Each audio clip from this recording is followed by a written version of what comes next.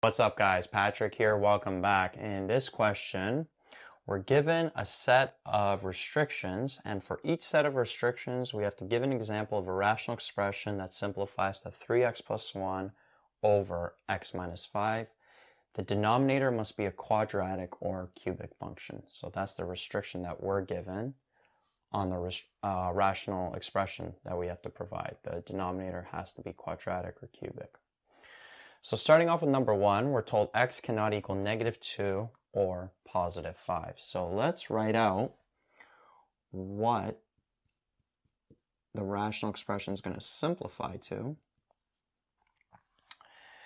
Well, notice that x cannot equal 5. It's already taken care of here in the simplified expression, because x minus 5 cannot equal 0, which means x cannot equal 5. But we have this other expression, or this other restriction, x cannot equal -2. So we know that there was some kind of bracket here that canceled out. Right? So x cannot equal -2. What does that mean? It means x plus 2 cannot equal 0 if we bring the -2 over. So that's the factor that was there earlier. So if we were just given this, forget everything in this question and pretend you were just given this here, and you're asked to simplify it, and you're asked to state the restrictions.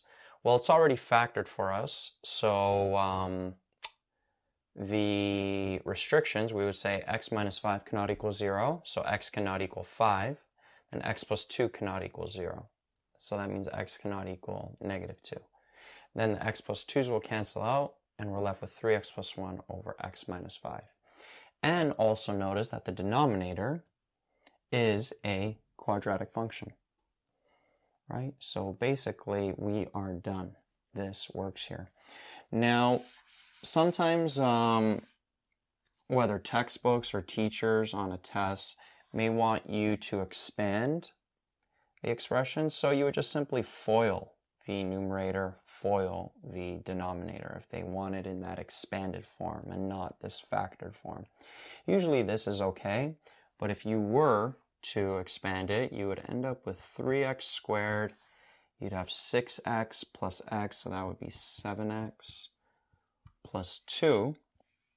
That would be in the numerator, and then here you'd have x squared, 2x minus 5x, so that would be minus 3x, and this would be minus 10.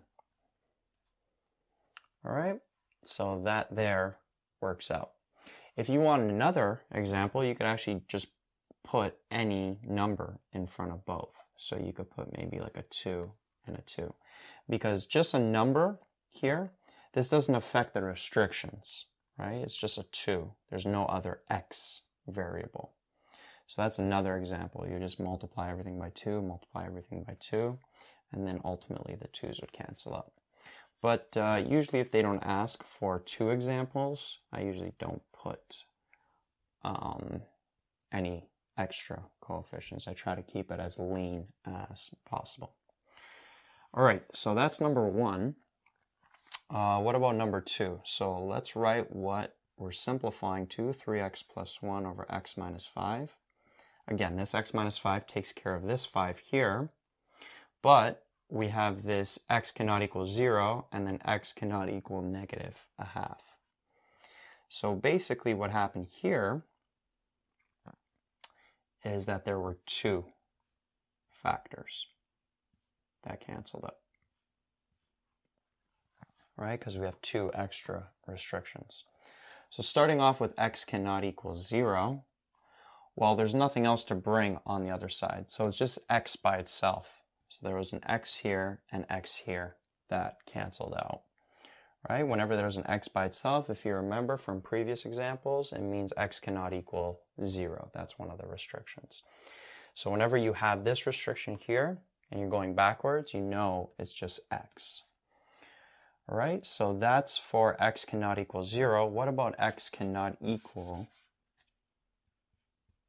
-1/2? -1/2. Now, whenever there's a negative, I always like to put it in the numerator, so the denominator stays positive. And then what you want to do to go backwards to find out what that factor is you multiply both sides by the denominator to get rid of it. So multiply this by 2, multiply this by 2. 2's cancel out, and then we got 2x. Sorry, this should be cannot equal right there. So 2x cannot equal negative 1. Bring the negative 1 over, so 2x plus 1 cannot equal 0. So this is 2x plus 1. This is 2x plus 1. So if we were to isolate for x here, we would end up with x cannot equal negative a half, which is what we originally have.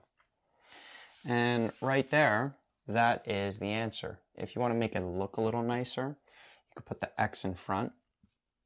So you could have like 3x plus 1 times 2x plus 1 all over x minus 5, and 2x plus 1. So if you were just given this, asked to simplify it, asked to state the restrictions, it's already factored, so restrictions, x cannot equal 0, x cannot equal 5, x cannot equal negative 1 over 2, which is what is required. And then when you simplify it, the x's cancel out, the 2x plus 1's cancel out, and you're left with that simplified expression.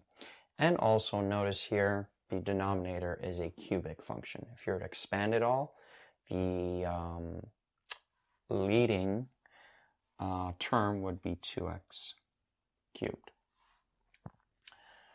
Okay. And again, you can have it in expanded form. You would FOIL out these two brackets, FOIL out these two brackets, then distribute that x inside. But I'm just going to keep it like that for number 2. Leave it in factored form. Okay, and then finally, we got this one restriction, x cannot equal 5 for 3. So let's rewrite what we are simplifying to. Now technically we could just leave it like this because it simplifies to this and that's a restriction. X cannot equal 5, that's already done with this factor. Problem is that we're told that the denominator must be a quadratic or cubic function. So what can we do to keep this restriction as only x cannot equal 5, but it has to be a quadratic or cubic. So if it's a quadratic, there's going to be another bracket there. Well, what does that bracket have to be? Well, if you think about it, if this is the only restriction, the bracket has to be x minus 5. Again, like that. Because then these two x minus 5s will cancel out, but it's not going to change the restriction. X still can't equal 5 because it's the same factor in the denominator.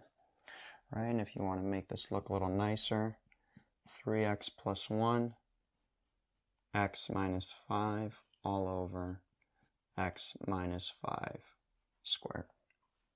And actually we can make a cubic as well. We could put a 2 here, and then we could put a 3 here. That's another example that would work, because then this would be cubic, and it would still simplify to 3x plus 1 over x minus 5, because there's 2 factors up here, 3 factors up there, so we'd be left with 1 factor down there. But yeah, let's just keep it as the original, like that. Another thing you could potentially do, if it has to simplify to that, is you could put like a number in front of both.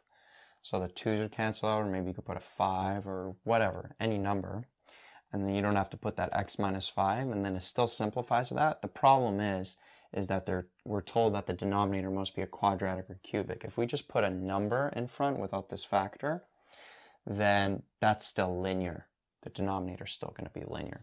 So we do have to have at least one other bracket there in the denominator, right? But that's an example. So this simplifies to this, and the restriction is still x cannot equal 5. There's still only one restriction.